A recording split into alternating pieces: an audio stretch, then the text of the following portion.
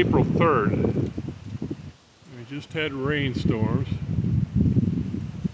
a couple nights ago, and it's been cold the last couple days. Today it warmed up to about 60, and the girls are feeling their oats. Quite a lot of movement today. But out of 7 colonies, this is the one that's really got a lot of girls out.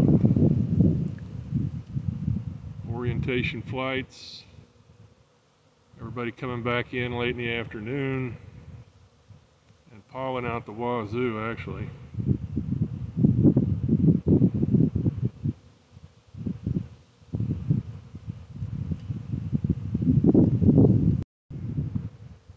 This wind is really something.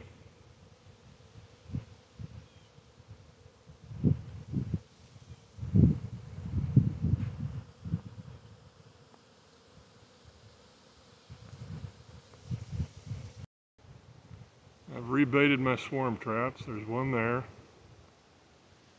There's one over there on the fence. They've shown interest so far, but no takers.